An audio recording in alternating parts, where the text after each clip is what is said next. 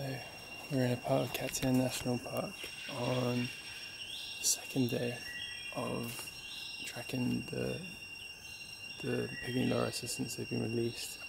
So tracking two of them, and we've seen the first one, but we found the second one as well, and I'll just show you where she is.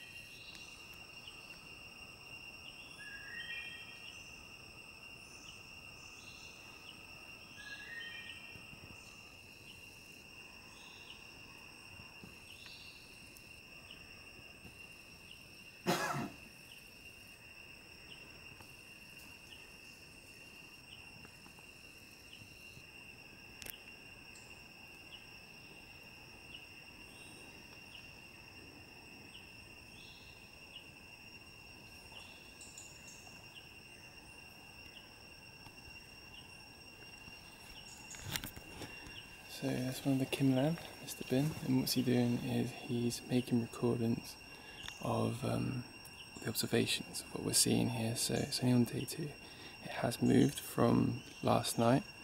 It's about, time is now 3:20 in the afternoon. So this is a time when the pygmy loris is sleeping.